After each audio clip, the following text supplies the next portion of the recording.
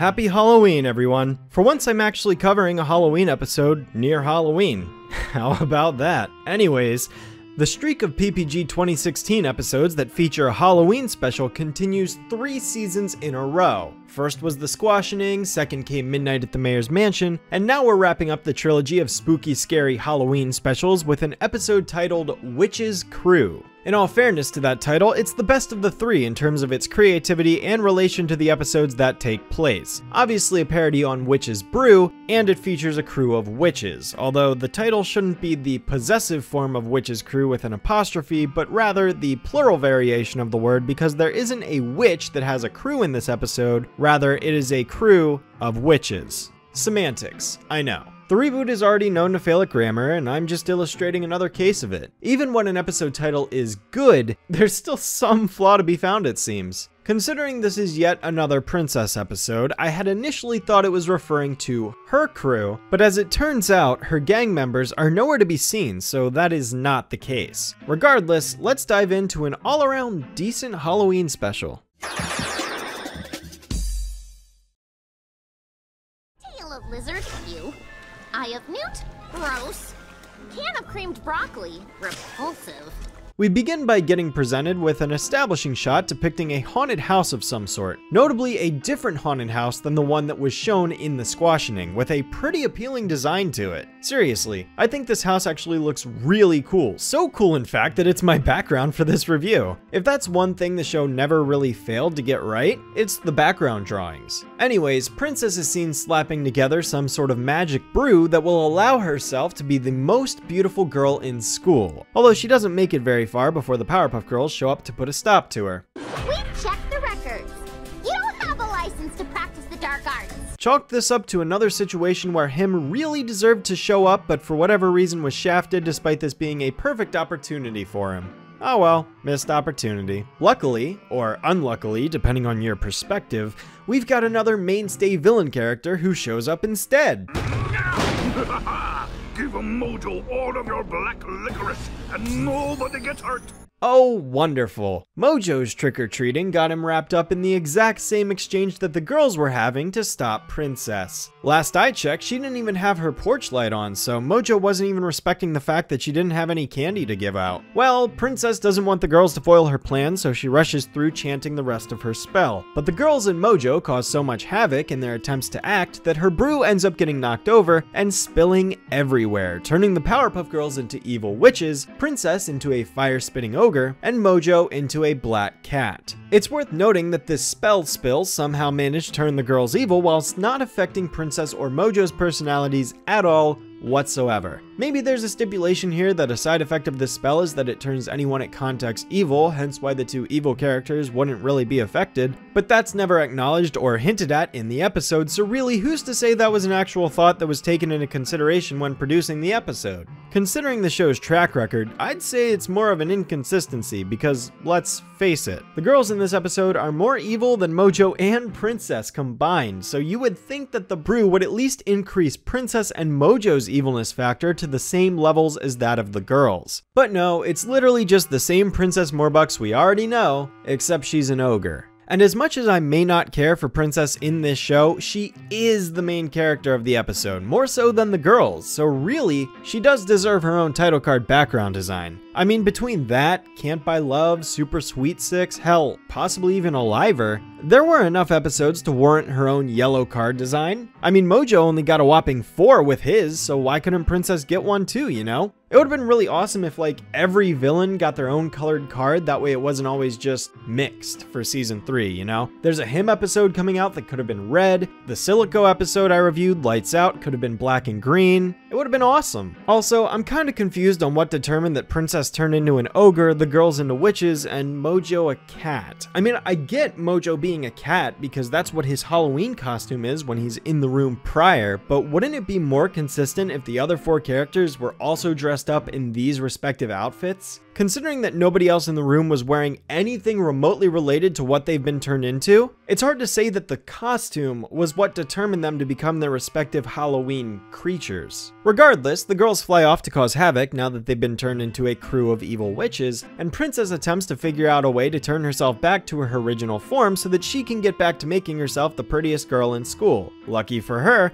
she and Mojo find out that there's a reversal spell in her spellbook that can help them return everything to normal. Although, there's not really any logical consistency that coincides with the items that are required for each of these characters to be returned to normal. I mean, the book states that a personal attribute of every person affected needs to be put in a new brew in order for the antidote to work, but she literally just pulls a whisker off of Mojo and that's good enough for him to be covered. Despite the fact that his whisker isn't even a part of his original body because chimps don't have whiskers. The other items Princess needs to collect are a pigtail from Bubbles, a toenail from Buttercup, even though the girls don't have toenails, but anatomy, who cares, am I right? And Blossom's bow. So even if one wanted to argue they just need any old strand of DNA from the person, no, Blossom's bow contradicts that. And again, I wouldn't consider Mojo's whisker or Buttercup's toenail a personal belonging of theirs, so who knows what the actual trend amongst these items really is. It just feels like something was randomly picked with zero theming. But regardless, the two set out to find the girls' whereabouts, although not before Princess traumatizes a small child who's just trying to find her long-lost friend Freddy Krueger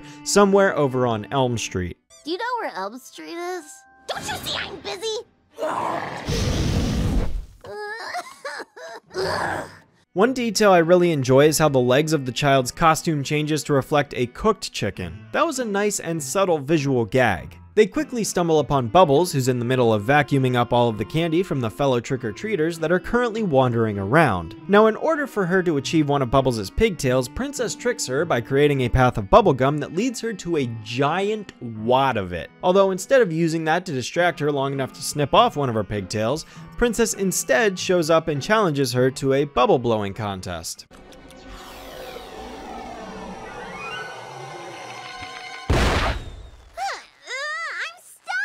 Inherently, this was pretty smart on Princess's behalf, seeing as she essentially trapped her by using a competition to trick her. Plus, I love the irony of Bubbles blowing bubbles being her undoing. And she gets one of her pigtails snipped off without a hitch. Next on the list is Buttercup, who Princess easily stumbles upon thanks to the trail of tiny mayors that happens to go running by at this exact moment. It turns out that Buttercup is turning all of these innocent people into tiny mayors with her method of tricking them, although to me that actually sounds more like cruel and unusual punishment. Princess decides to use this trick-or-treating habit to her advantage and somehow sneaks into a random house off-screen of some nameless individual that we will never meet and answers the door in their stead when Buttercup goes flying up to it. Trick or treat! Trick! Between Princess magically finding a giant wad of bubblegum and just magically getting inside some stranger's house, especially with an appearance of an ugly ogre that spits fire, it's a wonder she hasn't been chased out of town yet. She tried to burn us with fire! Let's burn her with fire!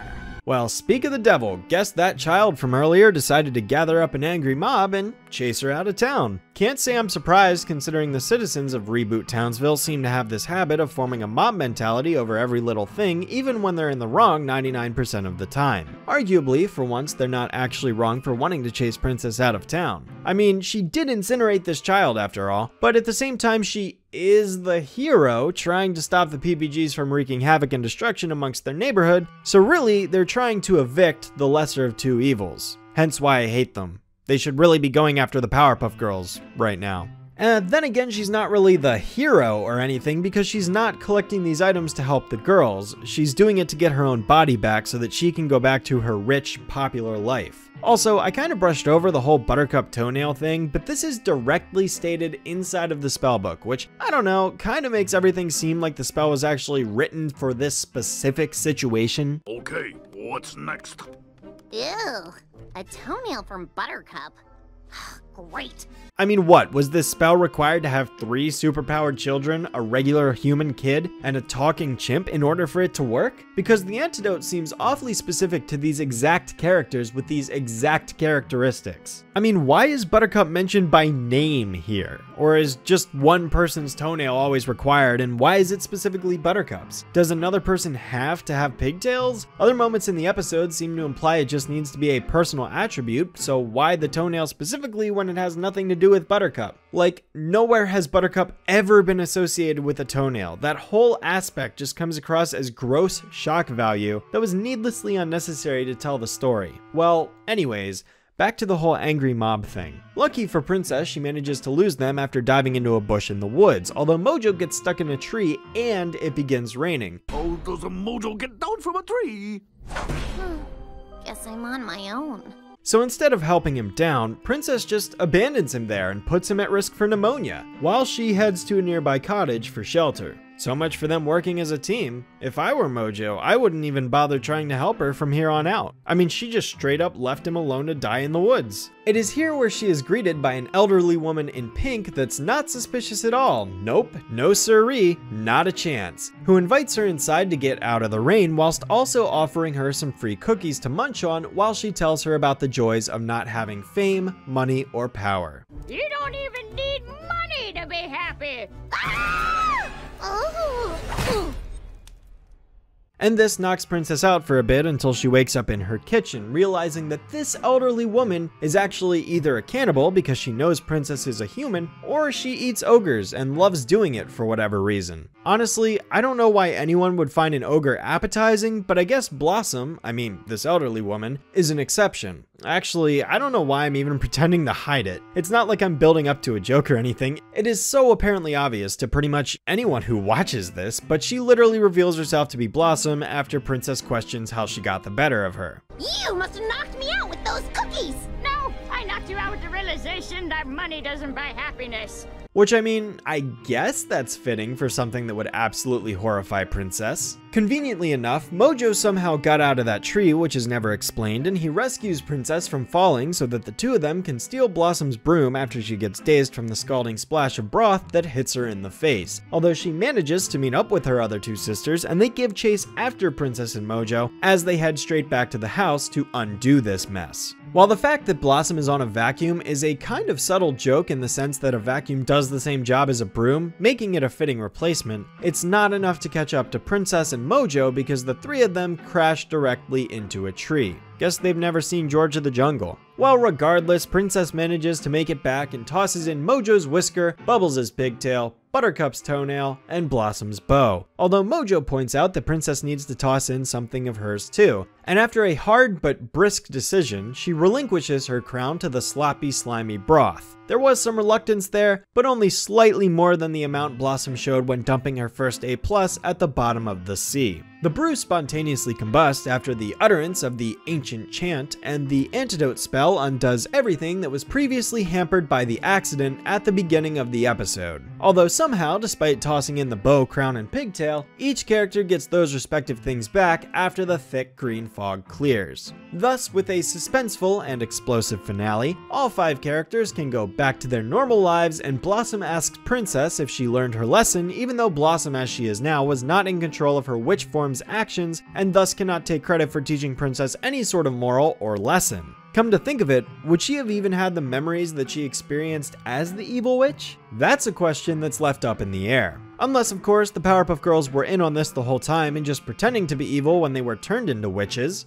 And that would alleviate the discrepancy I observed earlier regarding the personality changes for the girls but not Mojo or Princess. However, the girls never admit to this, nor did they even hint at it, and it would seem really convenient if they actually planned on this happening before the episode began. So it comes across to me as though believing that to be the case would be giving the episode too much credit, and is not its intent in the slightest.